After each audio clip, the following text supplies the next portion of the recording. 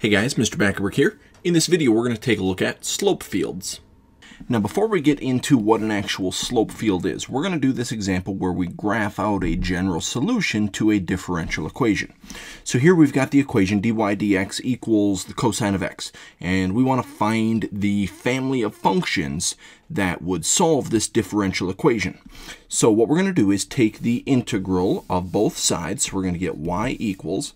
Now when we do the integral of the cosine of x, that turns into the sine of x, but we want to add on this unknown constant c on the back end to account for any potential constant that might have been in the original function.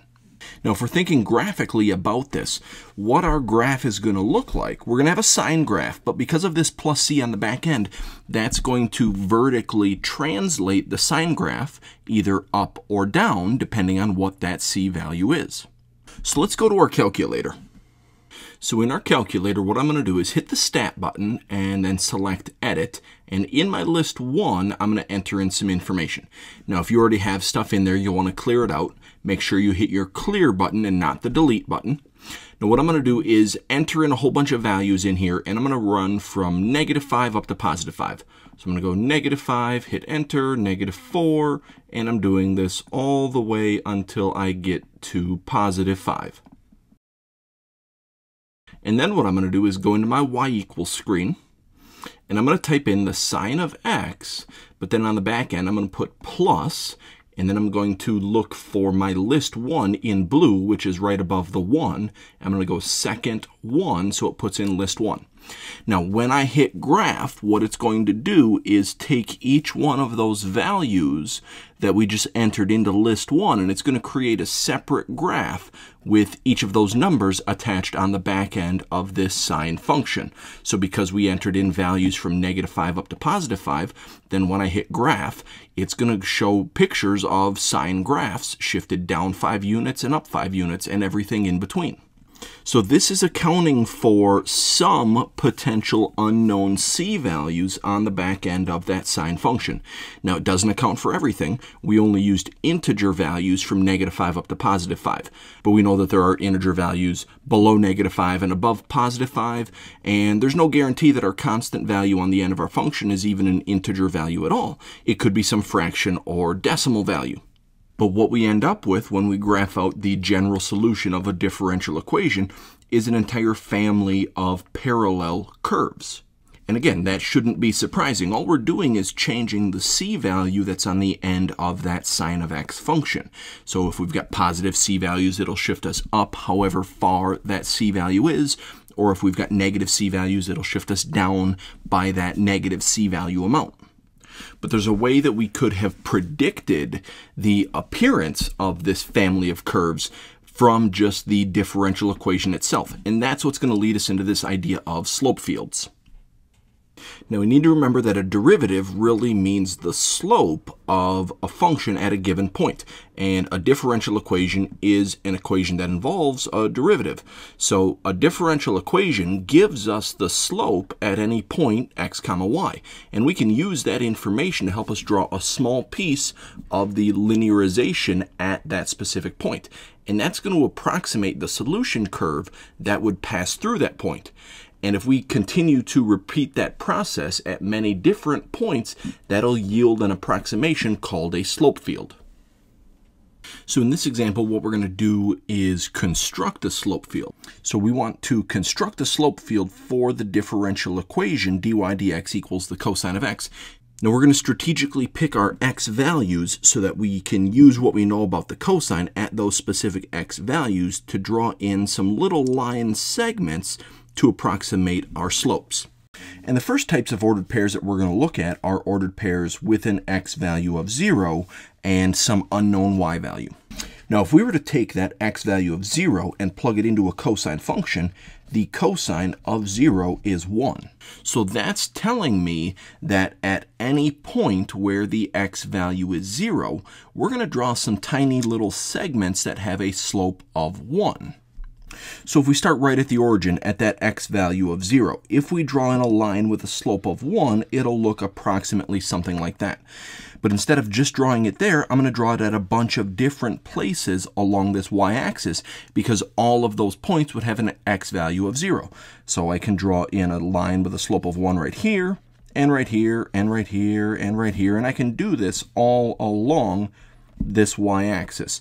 So this is kind of our first set of lines that we're using to draw our slope field. And then if we think about ordered pairs that would have an x value of pi over 2, well, the cosine of pi over 2 is 0. So at all the x values of pi over 2, we're going to draw in little segments that have slopes of 0. So this first grid mark over here, I'm going to let that represent pi over 2. So if I draw in a line with a slope of 0, that's a flat horizontal line. And again, I'm going to do that at all of these different y value heights. So flat horizontal lines along all of those. And if we considered x values of negative pi over 2 as well, then we're going to end up with something similar because the cosine of negative pi over 2 is also 0. So along this first grid mark on the left-hand side, I'm going to draw in a bunch of flat horizontal chunks there as well. And then if we look at x values of pi and also negative pi, for both of those, the cosine of pi is -1, and the cosine of negative pi is also -1. So along this next grid line, I'm going to draw in line segments with a slope of -1. And I'm going to do that same thing on this left-hand side over here. This would be negative pi. So again, drawing in all of these different segments, this is constructing a slope field. Now, if we go another grid line over, that would be 3 pi over 2, or if we went to the left, that would be -3 pi over 2. So if we looked at the cosine of 3 pi over 2, that's going to give us an answer of 0, or if we did the cosine of -3 pi over 2, that's also going to give us an answer of 0.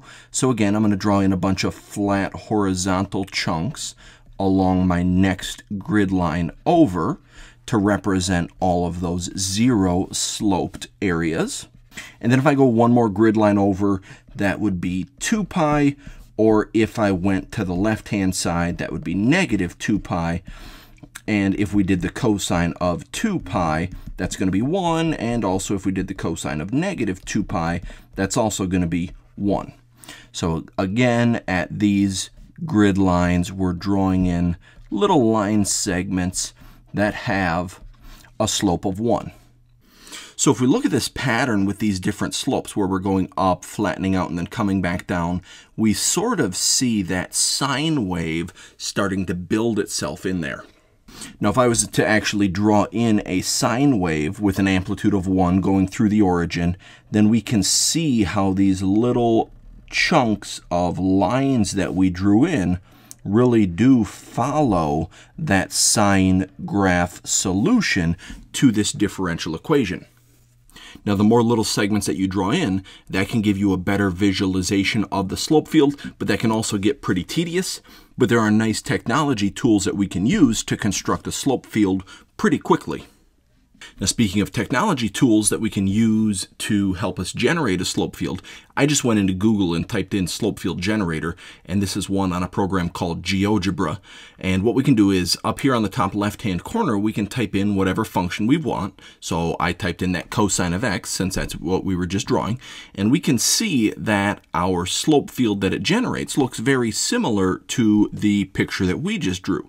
Now, the nice thing about this program is that we can adjust the density of our lines, so having fewer lines, or we can have it draw in a whole bunch of lines for us.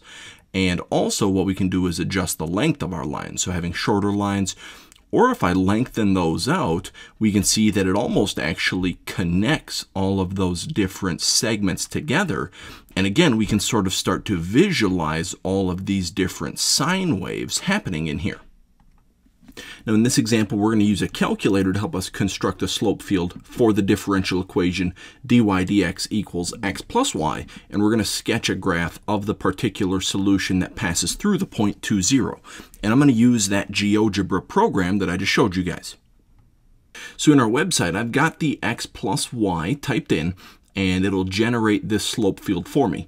Now what I'm going to do is turn up the density so that it has the most lines possible, and I'm also going to lengthen those lines so that they almost connect so that we can start to see these lines of our graph forming.